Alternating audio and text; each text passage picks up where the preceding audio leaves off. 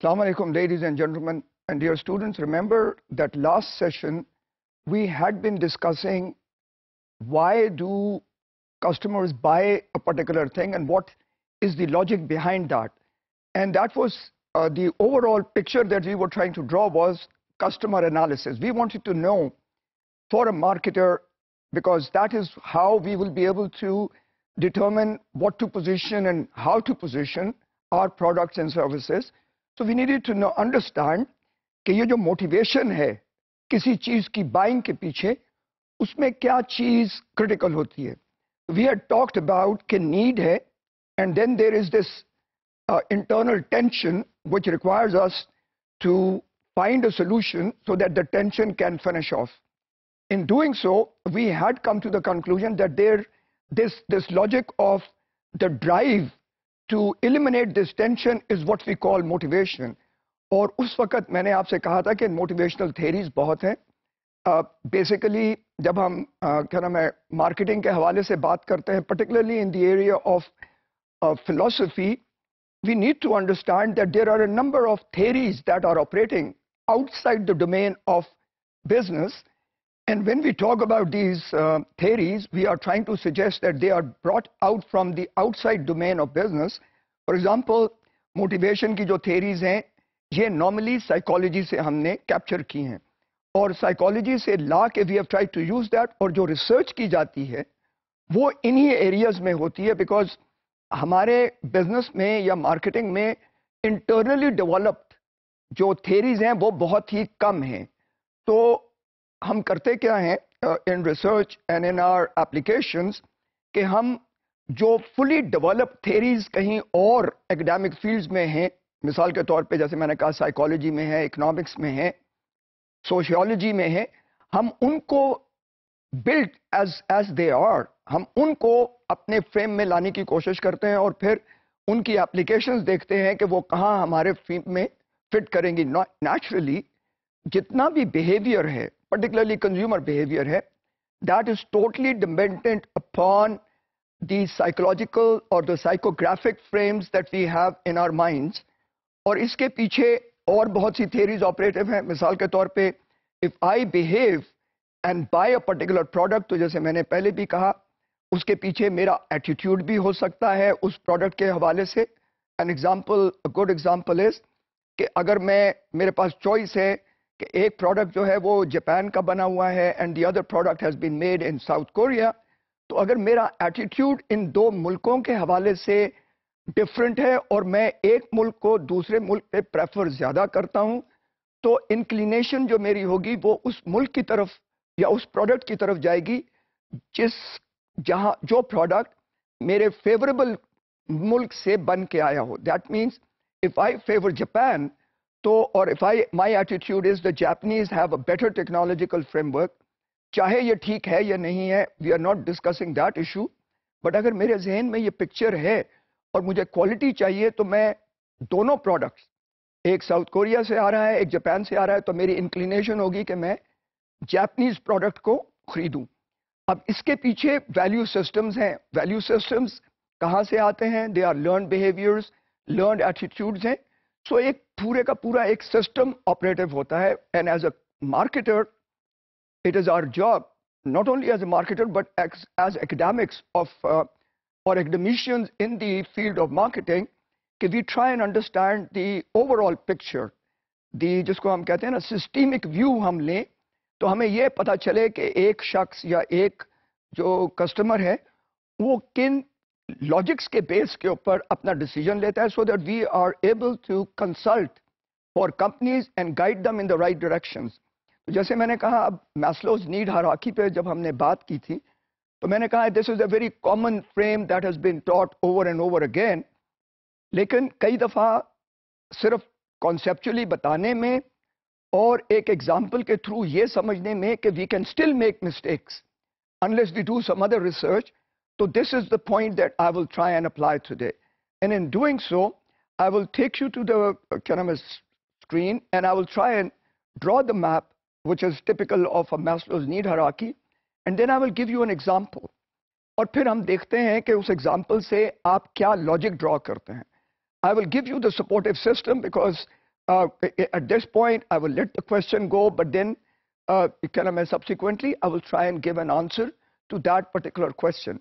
Now, let's go to the board, and I will draw that map for you, and then you see how the need hierarchies operate.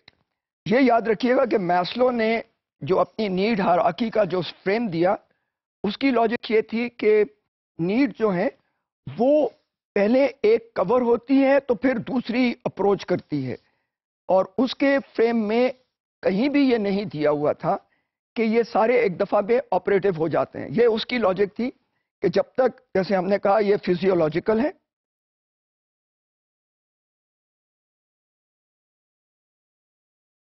जब तक ये पूरी नहीं होती तो हम नेक्स्ट में नहीं जा सकते। Safety needs, then we have self esteem, socialization needs, then we have esteem needs, and then we have self-actualization.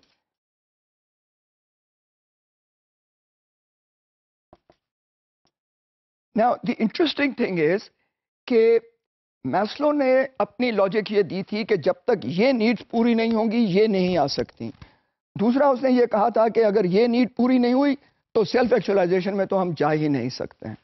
अब लेकिन जो एक्चुअल रियलिटी है वो ये कहती है कि ये सच्चाई, इसमें थोड़ी सी हमें कंफ्यूजन नजर आती है या कॉन्ट्रडिक्शन नजर आती है from the fact of reality and his theoretical framework.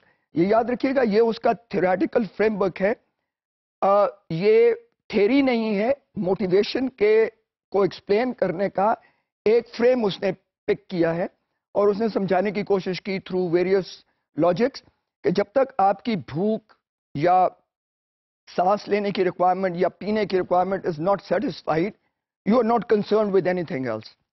However what we C is, मिसाल के तौर पे हमने सुना होगा Buddha is a known personality जो सेल्फ एक्चुअलाइजेशन यानी कि वो यानी दुनिया छोड़ के तो एक दरख्त के नीचे जाके बैठ गया जहां उसको ना भूख का प्रॉब्लम था, ना उसको सेफ्टी की रिक्वायरमेंट्स थी, ना वो सोशलाइजेशन में था, और वो सीधा सेल्फ एक्चुअलाइजेशन में चला गया। विच मीन्स कि कुछ इस लॉजिक में कॉन्ट्रडिक्शन हमें नजर आती है और हमें यह नजर आता है कि यह जरूरी नहीं है कि स्टेप बाय स्टेप हम मूव करें। लेकिन अगर, और ये एक एक्सेप्शन भी है जिसको मैंने एक्सप्लेन किया, मिसाल के तौर पे there is a lady who is about 60-65 year old, there is another person who had his leg cut off एक टांग पे, but he try to go up to Mount Everest. Same is the case with the 65-year-old lady. She also climbed Mount Everest. A 11-year-old boy has also climbed Mount Everest. अब question ये है कि क्या ये सारे जो तीनों या चारों जिनका मैं एग्जांपल दे रहा हूँ, क्या उन्होंने हर पॉइंट को क्रॉस करके तो सेल्फ एक्चुअलाइजेशन में पहुंचे, या ये हो सकता है कि कोई एक, यानी कि ये सारी चीजें हमारे अंदर जरूरी हों लेकिन किसी एक पॉइंट पे एक चीज प्री डोमिनेट कर जाती है। जब हम कहते हैं कि वो डोमिनेट करती है तो इसका मतलब ये नहीं है कि ये है नहीं। मकसद कहने का ये है कि हो सकता है सेल्फ एस्टीम जिस वक्त डोमिनेट कर रही हो तो चाहे हमारे अंदर सेल्फ एक्चुअलाइजेशन की रिक्वायरमेंट हो लेकिन वो थोड़ी दब जाती है, and we are more concern with achieving self esteem rather than trying to be interested in socialization. Now, having explained this, I'll try and give you an example and then see कि ये example से आप क्या lesson draw करते हैं। मिसाल के तौर पे एक कंपनी में एक लेटर लिखा जाता है और दो लोग हैं जो कंपनी से 50,000 का लोन मांग रहे हैं। ठीक है, consider it like that there is a person A and there is a person B.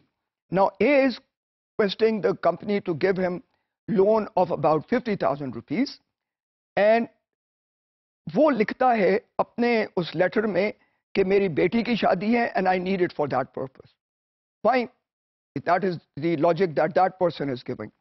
Now another person is writing the same letter asking for a loan and saying कि मुझे नए कपड़े खरीदने हैं because he has just joined the company and the company has got its own dress code and he is just moved from a basic from his home, and he does not have that kind of clothes that are required by the company in their policy, so he wants to buy them.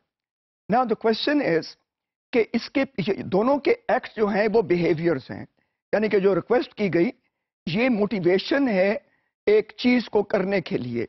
गोल है पैसे लेके, एक कह रहा है मैंने अपनी बेटी की शादी करनी है और दूसरा कह रहा है मैंने अपने लिए कपड़े बनाने हैं।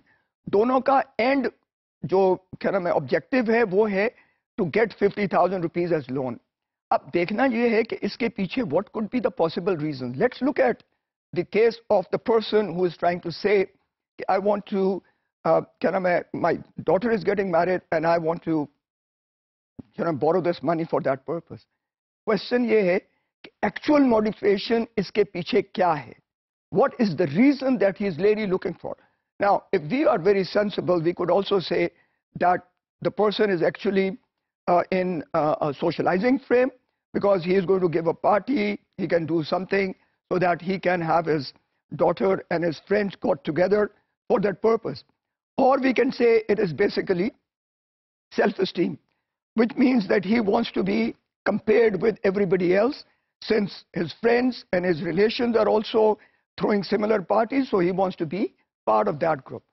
However, we cannot ignore the fact that he is actually borrowing this money because he is worried कि अगर मैंने ये चीजें ना की तो जो ससुराल है वो कहीं मिसट्रीट ना करे मेरी बेटी को। That means कि if I don't do what the normal population and the general social society does, तो कहीं ऐसा ना हो कि बेटी के ऊपर इल्जाम लगाया जाए, which is coming from the safety requirements. So अब आप देखें कि एक ही एक्शन के पीछे हमारी सोच में 3 पॉइंट्स अप्रोच कर रहे हैं। अब अगर एक शख्स को अगर वो कंज्यूमर है और उसने भी ये चीजें खरीदनी है तो उसके पीछे भी उसके मोटिवेशन जो हैं वो मुख्तलिफ हो सकते हैं। It could be safety and security. मिसाल के तौर पे अगर उसको ग्रुप ऑफ पीपल उसको रिजेक्ट कर दे तो वो उसकी सिक्योरिटी का प्रॉब्लम हो जाएगा। लेकिन अगर वो मिल के दोस्तों को जमा करके उनके साथ शेयर करने की कोशिश कर रहा है तो वो सोशलाइजिंग नीड में चला गया। If he wants to C himself as good और as high in terms of his lifestyles तो वो सेल्फ एस्टीम में चला गया। और अगर कोई यही पैसा मांगे कि मैंने एक ट्रिप पे जाना है और I want to go to Nepal and go and visit mount Everest, तो हम कंक्लूड कर सकते हैं कि वो सेल्फ एक्चुअलाइजेशन के इशू में है। मकसद ये जो एग्जाम्पल मैंने दी है वो सिर्फ ये है कि हर चीज के पीछे रैशनल होते हैं और अगर हम उन रैशनल को अंडरस्टैंड करें तो हमारे पास एक फ्रेम मैस्लोज नीड हायरार्की का दिया गया जिसकी मदद से हम कम से कम मिनिमली समझ सकते हैं कि कौन कौन सी चीजें इसके पीछे मुहर्रक होंगी। But to be able to provide a product and position the product exactly targeted at that person's need और उसके पीछे जो मोटिवेशन है अगर हमें वो समझ नहीं आएगी तो it is possible that we might use a wrong communication strategy to approach this person because जैसे मैंने कहा ये जो शख्स है जो 50,000 मांग रहा है to buy clothes, अगर हमें ये फीलिंग हो कि ये इनसिक्योर है और ये चाहता है कि मैं वो कपड़े पहनूं कि मुझे रिजेक्ट ना किया जाए तो इसके लिए मैसेज एक तरह का दिया जाएगा। अगर हम दिखाना ये चाहते हैं कि ये शख्स मांगता है और इसके जहन के अंदर ये है I need to be better because I need to bye clothes which are based on the policy but better than everybody else, then he's gone into self-esteem और ego need में चला गया।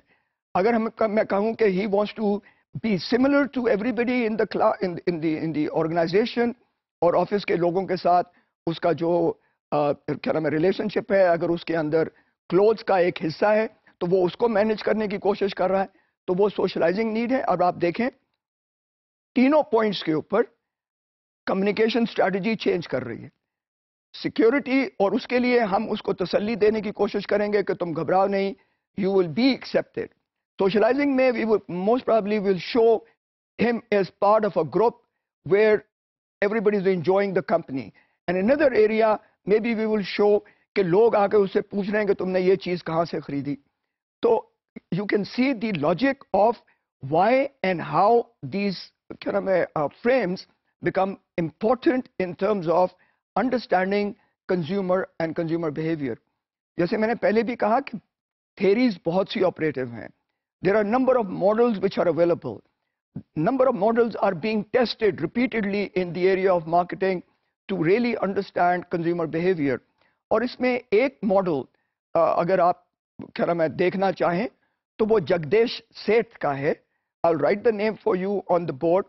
और जगदेश सेठ ने एक बहुत ही एक्सटेंसिव फ्रेमवर्क दिया जिसमें ये एक्सप्लेन करने की कोशिश की गई कि कंज्यूमर अल्टीमेटली जो कंज्यूमर का डिसीजन मेकिंग है वो किन चीज़ों पे उसका इन्हिसार है and how many things are involve in that one single decision which may include his own internal motivational frameworks, which we are discussing at this point, influences that will flow from everywhere. It could come from the organization, through the positioning strategy, through the communication channels. It could come from families, क्या नाम है internal family group, वो कैसे करते हैं. It could come from references or referential groups. It can come from friends.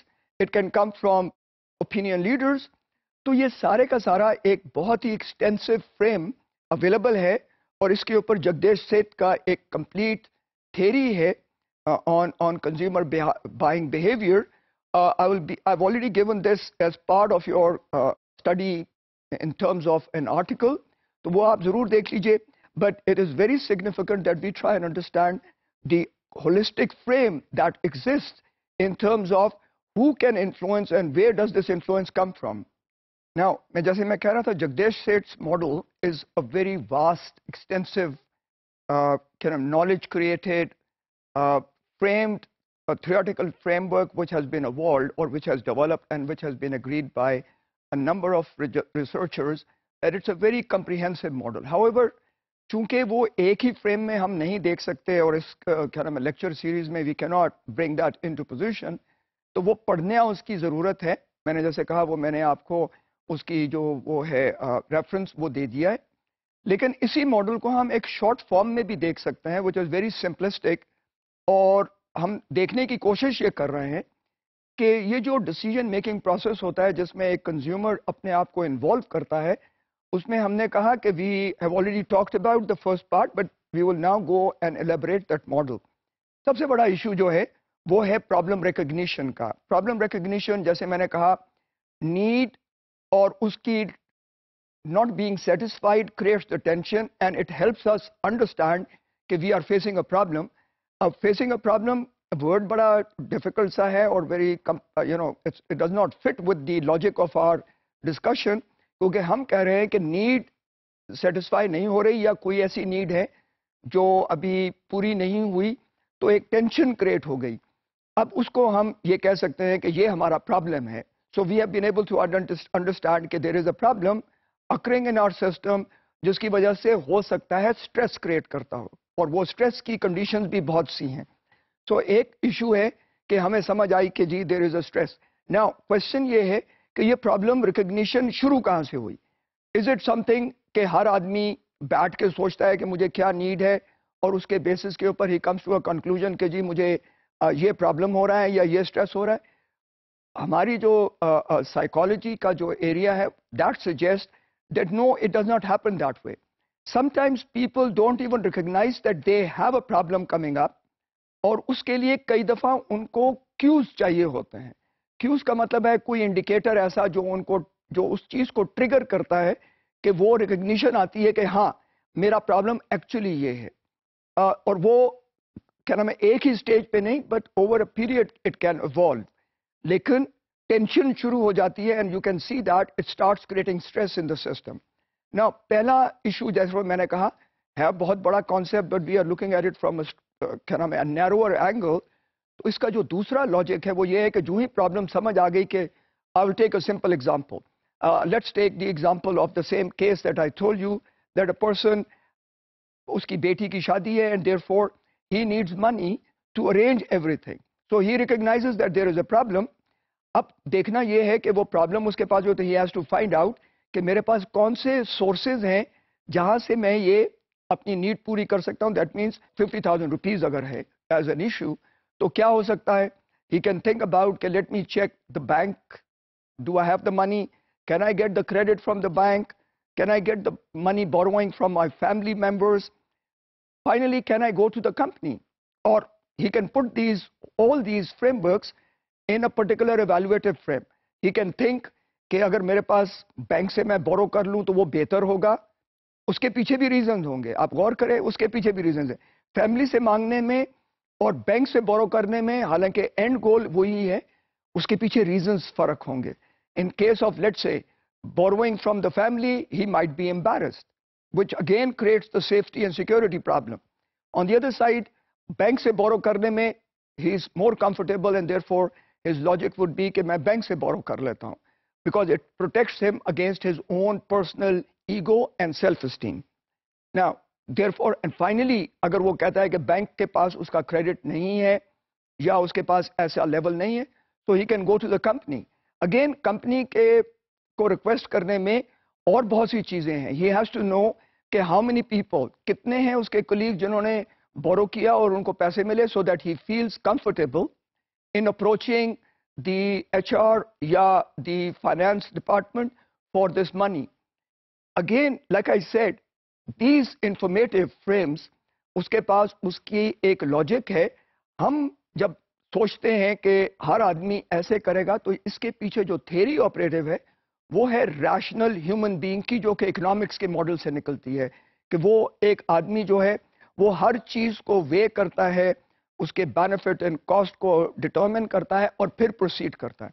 लेकिन reality कहती है कि ऐसा नहीं होता। सो while we are discussing these issues, we need to keep these 2 points in mind, particularly at our level when we are doing research. We cannot assume कि अगर हमने किसी किताब में ये पढ़ा है कि वो जब इंफॉर्मेशन क्या नाम है हासिल कर ले तो वो उसको एक तरह से इवैल्यूएट करता है, तो जो इवैल्यूएशन का इशू है उसके अंदर अज्यूम ये कर रहे हैं कि वो rational human being economic model से आ रहा है। सो हमने ये देखा कि इकोनॉमिक मॉडल में तो ये एक रैशनल फ्रेम है, लेकिन रियलिटी में ये बात नहीं होती। रियलिटी में कई दफ़ा हम हर चीज़ को प्रायोरिटाइज नहीं करते।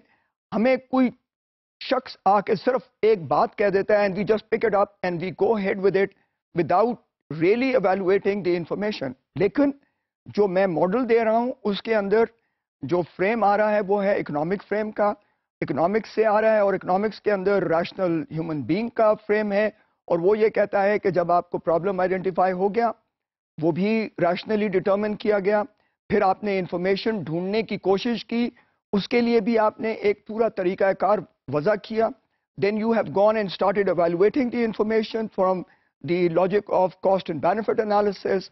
Once you have done that, you come to a conclusion which is most क्या नाम है optimistic, optimal in terms of benefits, और वो डिसीजन लेने के बाद अब इस मॉडल के अंदर वो लॉजिक जो हम कह रहे हैं पूरे सिस्टम में ऑपरेट होती है, तो इस मॉडल में हम उसको आखिर में ले आते हैं in terms of post purchase behaviour. Question ये है कि पोस्ट परचेज बिहेवियर जो है वो लॉजिक में रैशनल नहीं लगता। वो नहीं लगता कि आपने बेनिफिट एंड कॉस्ट एनालिसिस किया है, उसके अंदर इमोशंस आ रहे हैं, उसके अंदर किसी की बात सुन के your confusion is being created, तो हम उस पॉइंट को आइडेंटिफाई कर रहे हैं पोस्ट परचेज बिहेवियर में। लेकिन ये जो पूरा मॉडल हम बता रहे थे, जिसमें जो 5 स्टेप्स का जो मॉडल है, उसमें जो 4 स्टेप्स हमने बताए वो रैशनल ह्यूमन बीइंग का लिया, और पोस्ट परचेज में हम उसको शिफ्ट कर गए और थोड़ा सा उसमें कॉन्ट्रडिक्शन ले आए कि अब ये आदमी जो है या ये शख्स जो है जिसने ये बाइंग बिहेवियर किया है वो इरैशनल हो गया है, क्योंकि उसका डिसीजन तो टोटली सॉलिड था, लेकिन अब उसके अंदर कंफ्यूजन आ गई। तो what I am trying to suggest is कि ये कंफ्यूजन तो हर स्टेज पर है, लेकिन हम इस मॉडल में इसको 5th स्टेज पे क्या नाम है लॉजिकली अप्रोच कर रहे हैं, जबकि हकीकत ये है कि इंफॉर्मेशन सिलेक्शन के अंदर या इंफॉर्मेशन गैदरिंग के अंदर भी हमारे ऊपर बहुत से प्रेशर्स होंगे। फिर जब हम डिसीजन ले रहे होंगे तो ये भी लॉजिकल है कि इमोशनल डिसीजन हो। इंफॉर्मेशन को जो एवेलुएट किया, we might have just gone angry and we take a decision, और we are very close to a person जिसकी जरूरत को मद्देनजर रख के we forget about all the एवेलुएटिव frameworks and just logically conclude कि इसका फायदा एक शख्स को जा रहा है and I am very close to that person, so let me go and buy it irrespective of whatever is available, whether it hits my esteem or whether it kind of affects my socializing frame, whether it affects my security issues. That doesn't make a difference. But problem हमारा जो, जैसे मैंने आपसे कहा कि हमारा problem है research का. हमारी research orientation, unless and until we have focused on a particular paradigm, a particular theory, so we can create a lot of confusion, which confusion can be seen as I'm telling you about this five factor model in terms of consumer buying behavior. तो अगर हम rational उसमें आते हैं तो बिल्कुल ही different condition है. अगर हम कहते हैं कि एक ह्यूमन बीइंग इरेशनली बिहेव करता है and therefore we can influence the logic of this behaviour through various combinations, क्योंकि again I am saying because the person is not totally logical and rational to the extent of like a mathematical computer where you feed in some information and out comes the output. ये नहीं, human being a human being has a number of things to go through. हाँ, the point is that a marketer who is very close can understand the overall picture that a person is living within, तो उसके decision making में ज़्यादा solidity आएगी and he will be more solid in terms of how to position the product. और यही बात हम शुरू से अब तक कहते आ रहे हैं कि भी अगर हमारा इतना सिंपल हो जाए कि कंप्यूटर की तरह we feed in information and output will come इन, तो प्रॉब्लम ही सॉल्व हो जाए. हमारा इशू है ही वो ब्लैक बॉक्स है जहां इंफॉर्मेशन जाती है और इंफॉर्मेशन के साथ क्या होता है we are not very clear. और यही रिसर्च की अपॉर्चुनिटीज होती हैं. At every point we have research opportunities.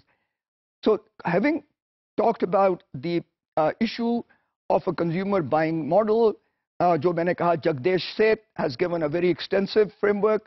However, we have been able to narrow it down and put it into its 5 components: problem identification, information generation, evaluation of that information, coming to a conclusion, taking a decision, purchase decision basically, and then trying to handle the post-purchase issue. अब क्या नाम है, I know that most people are clear on these issues, किताबों में ये दिया होता है. अब what is the purpose of this post-purchase? Idea इस पूरे सिस्टम के अंदर ये है कि एक marketer logic of his own और द ऑर्गेनाइजेशन लॉजिक इस्तेमाल करके वो कोशिश करता है हर पॉइंट पे इन्फ्लुएंस करे चॉइस को. मिसाल के तौर पे इंफॉर्मेशन गैदरिंग है. Why should a marketer allow the consumer to seek more information and why should the marketer try and convince the consumer कि जो इंफॉर्मेशन मैं दे रहा हूं वही आपके लिए सफिशिएंट है. When it's going to the point of a decision और इवैल्यूएशन हो रही है, लेट्स से प्रोडक्ट्स की इवैल्यूएशन हो रही है, इंफॉर्मेशन आ गई है कि ये ग्रुप ऑफ प्रोडक्ट्स जो हैं ये उस नीड को मीट करते हैं या उस प्रॉब्लम को सॉल्व करते हैं, तो the problem of the marketer is that he should try and bring about a change in the mindset of the person कि वो automatically he should not even look at the set to evaluate all the products. He should go immediately and buy the product that is given by that particular marketer, जिसको हम brand loyalty का नाम देते हैं and customer satisfaction के हवाले से बात करते हैं. तो आइडिया यही है कि हमें पता होना चाहिए कि कंज्यूमर अगर वो सेटिस्फाइड नहीं होगा, अगर वो ब्रांड लॉयल नहीं होगा, तो वो मुख्तलिफ प्रोडक्ट्स को लेके उसकी एवैल्यूएशन करेगा. और एवैल्यूएशन के भी बहुत से फ्रेम हैं. वो करेक्टरिस्टिक्स की एवैल्यूएशन करे, वो इमोशनली उनको एवैल्यूएट करे. तो मार्केटर अगर ये जानता है कि वो एवैल्यूएट करेगा, तो उसका काम ये है कि वो ट्राई करे to reduce the number of choices in the choice set, और उसमें अपने प्रोडक्ट को वो हाईलाइट इतना कर चुका हो कि कंज्यूमर का माइंड जो है वो सीधा उसके प्रोडक्ट पे जा रहा हो. Once a decision is taken, which is obviously something that we cannot determine, marketer determine नहीं कर सकता जब तक कि वो चीज़ खरीदी ना जाए. However, इसको क्या नाम है रिसर्च में इस क्या नाम है चॉइस के हवाले से हम रिसर्च कर रहे हों इन सारे पॉइंट्स के ऊपर, तो हमने ये भी देखना होता है कि चॉइस क्या होगी. अब चूंकि चॉइस अगर हो गई तो फिर हम कुछ नहीं कर सकते, there is no way of intervention. तो एक लॉजिक है रिसर्च के अंदर कि हम इंटेंशन देखते हैं ऑफ द डिसीजन। अगर एक कंज्यूमर से हम रिसर्च कर रहे हैं और वो कहता है कि हाँ मैं ये चीज खरीदूंगा, that means that person has an intention to by that product. That intention to bye becomes a proxy for the purchase decision. So there is a gap between intention and actual purchase decision. Logic में हमारा जो research का logic है वो ये कहता है कि intention to bye is a strong indicator of the ultimate purchase decision making. However, as a researcher and as a marketer हमें यह भी पता होना चाहिए कि intention to buy से लेके जो decision है of actual buying, that means actual behavior, उसके बीच में जो टाइम फ्रेम है, जितना ये टाइम फ्रेम बढ़ेगा डिसीजन चेंज कर जाते हैं. So that is why we also look at how do we respond to this logic. That is why we are so focused on logistics कि अगर एक शख्स का, एक consumers interest is to by your product, अगर वो available नहीं है, द डिसीजन विल चेंज.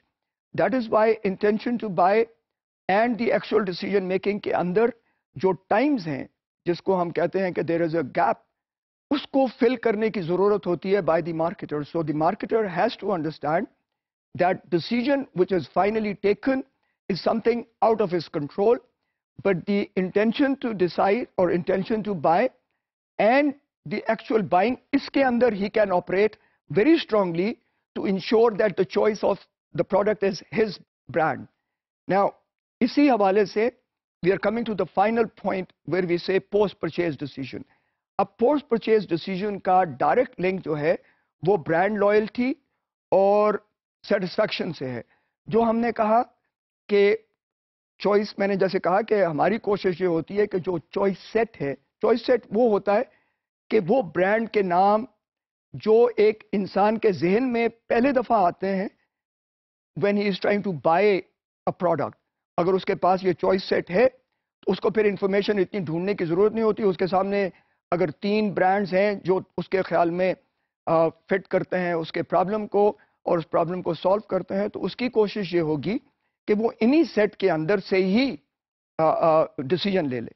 लेकिन अगर उसके डिसीजन में और परचेज बिहेवियर में या एक्चुअल परचेज में कोई नया प्रोडक्ट घुस आए, इन टर्म्स ऑफ उसको कोई इंफॉर्मेशन नहीं आ जाए, तो हो सकता है he might go into reversal and he might start again a process of evaluation.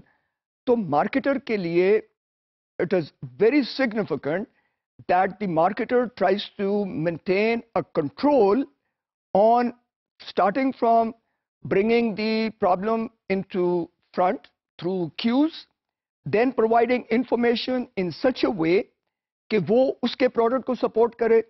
Then when the decision is about to be evaluation हो रही है, तो he gives him enough material to support his own brand. Then once the decision is taken that the purchase will go or intention to purchase is moved in, so he keeps the logic of involvement of the customer to a level कि उसमें कोई और enter ना कर सके, जिसको हम कहते हैं to raise the barrier around the customer in such a way कि no other competitor can move in.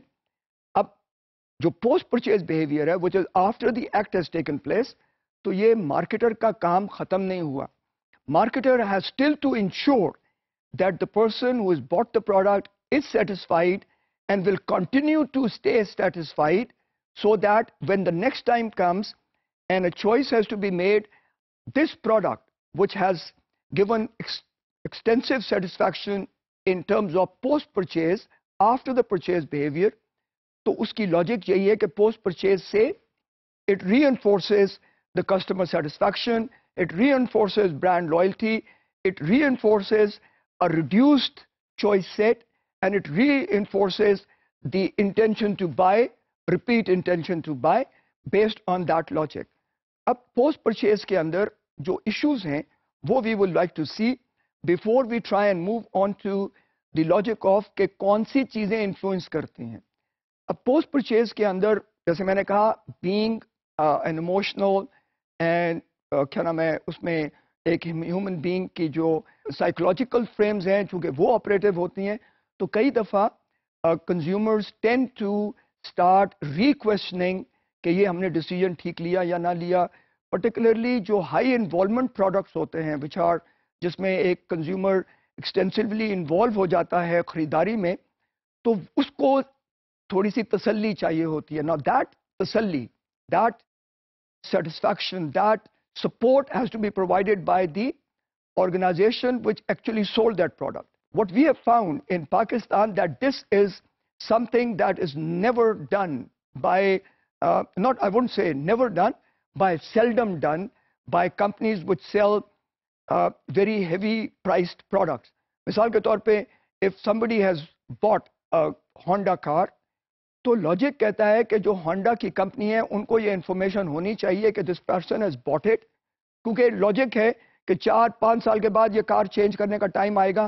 तो this person who is given the company substantial money should be followed through consistently so that उसका जो involvement है उस brand के साथ logically fit कर जाए, बिकॉज 5 साल में नई डेवलपमेंट्स होंगी, नई चॉइसेस आएंगी, और कई दफा जब नई चॉइसेस आती हैं तो a person who spend so much money can easily cell and then bye a new one. और हो सकता है उस वक्त जो reason of selling and buying would be that the person has got information and he wants to change the brand. अब अगर ये लॉजिक हो तो लॉजिक में कंपनी अगला सेल जो है वो लूज कर देगी. ये तो हो गया because this has been bought. हमारे ख्याल में जो मार्केटिंग की लॉजिक पाकिस्तान में इस वक्त है, we are substantially at a very low level in terms of marketing abilities, and we ignore that a customer has lifelong systems operating, therefore a customer has lifelong value. ये भी कब हमें नहीं मालूम, लेकिन we should recognize कि अगर एक family has been always involved with a particular brand, तो जो family में बच्चे हैं वो भी considered on that same ground will logically progress along that. आप अगर बाहर लोगों को देखें तो वो जो हाई ब्रांडेड प्रोडक्ट्स होते हैं उन्होंने बच्चों के लिए ब्रांड्स लॉन्च किए हुए होते हैं. गैप ले लें तो किड्स के लिए भी उन्होंने गैप ने लॉन्च किया हुआ है. रीजन क्या है कि अगर एक child is got used to a particular brand and a particular product, I would call it brand rather than a product, तो logic may, as he grows, as the child grows, the child will have an intention to stick to the same brand because it's so used to that logic. Or bahir, these things are tracked over a period of time to understand how a child or how a grown-up or a teenager is shifting the logic of purchase and decision-making processes. Kaise change karte hain? You people are most probably aware of the fact of X generation, Y, now millennials and Zs are coming in. So इनकी logic ये है कि these people may change, and if a customer or a consumer, sorry, an organization in marketing must always look at marketing as a long-term association and not as something that is the one-time frame. आज किया, कल फिर the person has gone, and then the company tries to make an effort to capture the customer back again. And in this context, we are aware of the fact that it is easy 5 times less costly to maintain a customer rather than try to capture a customer. So हमारी जो इस वक्त discussion है, that is really focusing on the idea that a company, a marketer has to constantly be aware of all the points where a customer can be influenced and then stay on the job and not let the customer slip away because of by default, in the sense that there was no interaction between the customer and the company over a period of time. Without, I mean, we need to again remember that this same customer becomes a voice, and if we let him go, we will lose this word of mouth, and therefore we will lose an advertising or an influencing point. Now, जैसे मैंने कहा कि while we are discussing this, we would also like to look at कि influencing points कहाँ बैठते हैं, and what kind of framework can we develop, and इस पे research करनी भी चाहिए कि पाकिस्तान में, for example, which group is the most influential in helping a consumer make a decision. Now, influential में there is the commercial frame, the outside in frame, which means कि बाहर से इंफॉर्मेशन जो अंदर फ्लो करती है, that may be a influencing point. वहाँ जो कमर्शियल फ्रेम्स हैं, वहाँ ऑर्गेनाइजेशन का बिहेवियर, कंपैटिटर बिहेवियर, ट्रेंड्स जो आ रहे हैं, उनका लॉजिक जो है वो इन्फ्लुएंस करता है। On the side is the inside frame, which means कि मेरे अंदर या as a consumer the value system, the attitude, the cultural frame जिसमें I have grown up, my experiences, all that comes into position. Then there is a circle which we can call, जो कि surround करता है in the closer frame of the individual, which is the reference groups that operate very close to the individual. Now, remember, companies are located at a distance. Commercial activities are again at a distance. International trends are moving at a distant point. इनका influence एक consumer जो कि centre में located है उस पे है, लेकिन उसके आसपास जो क्लोज रेफरल फ्रेम्स हैं वो बड़े सिग्निफिकेंट हैं। मिसाल के तौर पे, without going into the lengthy details of these, family है, क्या नाम है, क्या नाम है, इमीडिएट फैमिली है, एक्सटेंडेड फैमिली है, फ्रेंड्स हैं, स्कूल के अंदर क्या नाम है लोग हैं, रेफरेंशियल ग्रुप्स हैं, ग्रुप्स में वो भी हैं कि जिसके साथ आप एसोसिएट करना चाहते हैं, और वो ग्रुप्स भी हैं जिनसे आप डिसएसोसिएट करना चाहते हैं। मिसाल के तौर पे, एक ज़माने में Harley Davidson was a, I mean, that was the classic motorbike that was been produced by the Americans, और उसका status बहुत strong था। लेकिन for some reason, those people who used to buy these very heavy motorbikes, they became, they were more like crooks, like how should I say, जो कि बहुत aggressive होते थे, और नापसंदीदा लोग जिनको हम कहते हैं सोसाइटी में, उन्होंने इन मोटर बाइक्स को इस्तेमाल करना शुरू किया फॉर गैंग फाइट्स एंड लड़ाइयाँ करना, and you know trying to bully people. So mentally दी क्या नाम है, Americans in terms of the buying population जो मोटरसाइकिल खरीदती थी, they started getting away from Harley Davidson for a simple reason, because they started thinking कि ये जो motorcycle है ये सिर्फ वो लोग खरीदते हैं कि जो कि जिनको हम अपनी ज़बान में, अगर मैं गलत वर्ड इस्तेमाल नहीं कर रहा, कि जो बदमाश हैं या जो झगड़े करने वाले हैं, those people who are not liked by the society in general. So they started getting away.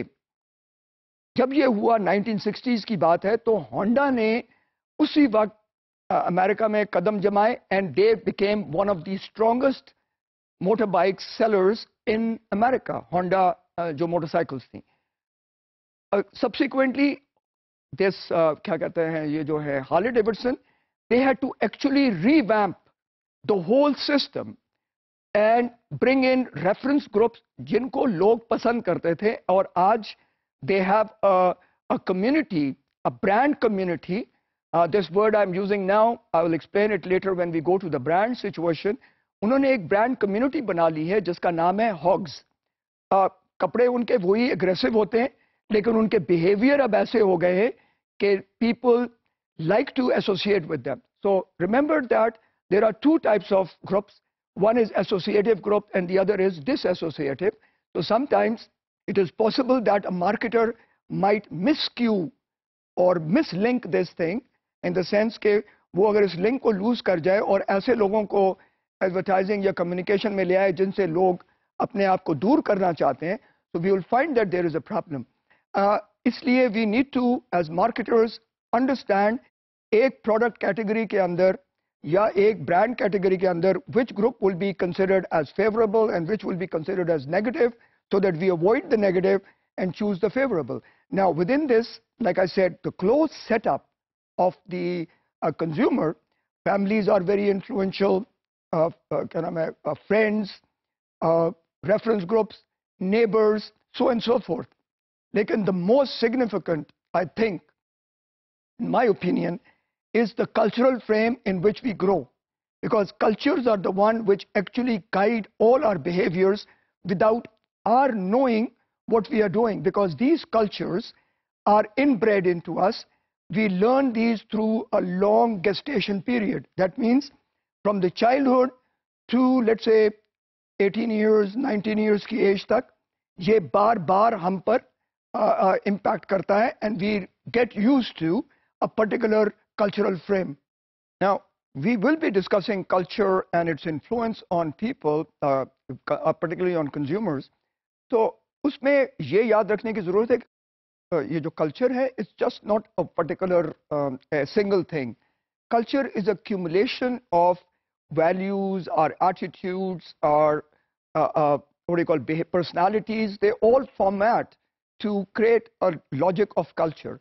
So in research, again, culture को सिर्फ ब्रॉडली हम पिक नहीं कर सकते, उसके अंदर जो बहुत से इंग्रेडिएंट्स हैं, we need to evaluate each one so that we can find commonalities and differences. Because अगर हम मार्केटिंग स्ट्रैटेजी में जाने लगे हैं, we have to come to a conclusion whether we will carry out mass marketing or targeted marketing or position our product for a larger group or a narrower group. तो उसके पीछे ये जो analysis है ये बहुत critical हो जाती है. I've already explained to you when we were talking about segmentation that cultural behaviors, attitudes, psychographics, all these are ingredients which help us understand कि कल्चर क्या है और कल्चर का influence. We should understand this basically कि culture का influence है. हमारी choice of product, brands, all are influenced by this.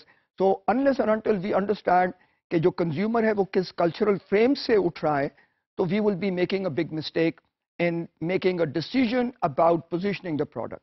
So keeping this light on the frame of attitudinal studies होती हैं, वैल्यू एनालिसिस होते हैं, कल्चरल और एथनिक ग्रुप के एनालिसिस किए जाते हैं. ये पार्ट एंड पार्सल है of identification of the necessary segments as well as positioning strategies, because if we position our product, they must fit in with the cultural frames.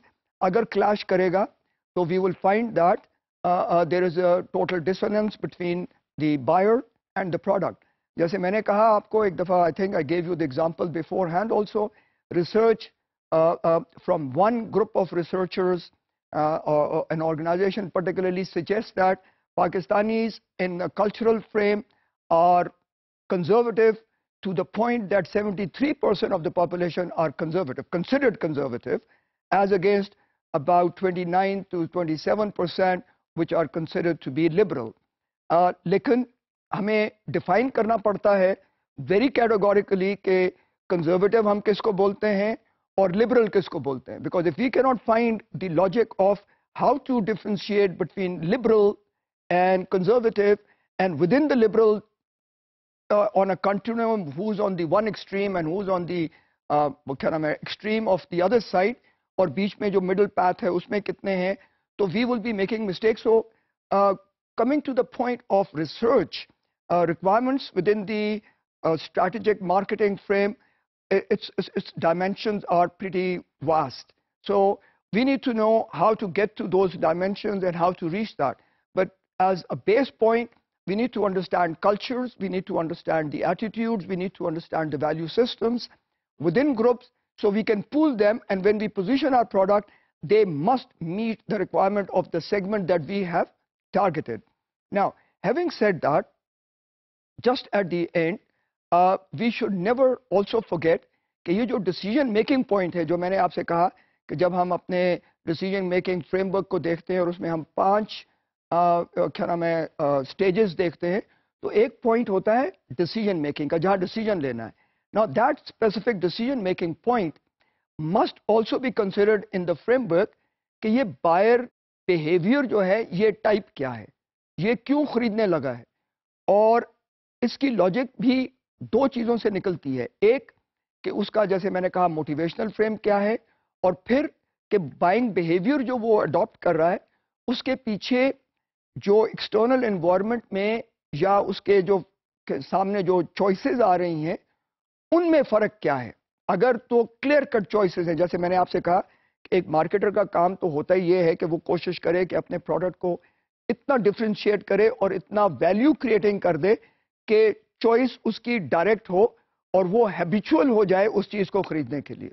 ना अगर brands में क्या नाम है हैबिचुअल नहीं हुआ कंज्यूमर, और फिर ब्रांड्स में बहुत कम डिफरेंसेस हों, तो फिर कई दफ़ा लोग अपने बिहेवियर में वैरायटी लाने के लिए एक प्रोडक्ट उठा लेंगे, आज एक ब्रांड खरीद लिया, जब दूसरे ब्रांड की जरूरत पड़ी तो फिर दूसरा ब्रांड खरीद लिया, तो वहां ब्रांड लॉयल्टी का कॉन्सेप्ट जो है ना वो लूज कर जाता है. So what we are trying to suggest is कि there are types of buying behaviour and decision making points with in the system which tries to tell us कि अगर एक शख्स आज एक ब्रांड खरीदता है और कल दूसरा खरीदता है और तीसरा खरीदता है, तो फिर लॉजिक ये कहती है कि उसको इन तीनों में फर्क नजर नहीं आ रहा.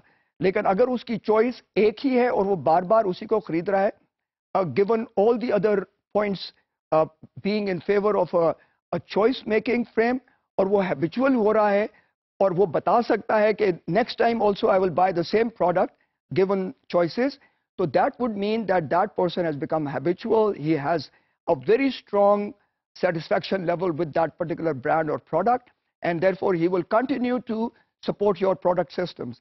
These points have to be kept in mind while we are trying to understand consumer behavior. Like I said, consumer behavior itself is a vast subject, but to be able to understand a customer, we have been able to capture briefly the points that must be looked at when he is going into action, and how do we analyze that. Like I said, इसकी ज़रूरत सिर्फ दो जगहों पर हो रही है. एक, सेगमेंट्स क्या बनेंगे हमारे हवाले से, सेगमेंट बनाने, और फिर हमने पोजीशनिंग करनी है प्रोडक्ट की. तो पोजीशनिंग में और सेगमेंट्स के अंदर जो रिक्वायरमेंट्स हैं वो है कि customer need to be analysed thoroughly, and we should understand as much as we can. And I've briefly given you the broad frameworks, which includes कि मोटिवेशन के पीछे उनके क्या रीजनिंग्स हो सकती हैं. I've tried to explain cultures का influence हो सकता है, रेफरेंशियल ग्रुप्स है, एक्सटर्नल फ्रेम से इन्फ्लुएंसिंग फैक्टर्स आ रहे होते हैं, ऑर्गेनाइजेशंस अपने तौर के अंदर कम्युनिकेशंस कर रही होती हैं, फिर इस इंडिविजुअल के around the individual there are points and groups which try and influence his behavior, and then the individual himself or herself is a major component. So you can see the complications or the complex frameworks that we are discussing, and like I said, Jagdesh Seth has tried to give us a framework which is very, very extensive, and I've tried to bring that same very extensive framework in a very limited, narrowed, focused framework just to illustrate certain points. Given all this, we come to the end of this lecture, and I think we have covered the logic of this. We need to now move towards the area कि ये जो consumer है इसके हवाले से जो हम information generate करते हैं या करेंगे वो कहाँ से आएगी. मैंने आपको बताया था कि there is a major area which is involved with research. So next time, next class, we will focus more on research and generally cover, क्योंकि एक मार्केटर को पता होना चाहिए कि वो कहाँ से इंफॉर्मेशन जमा कर सकता है about the consumer and the competitor. So we will meet again and we will discuss these issues in the next class. Thank you very much. Allah Hafiz.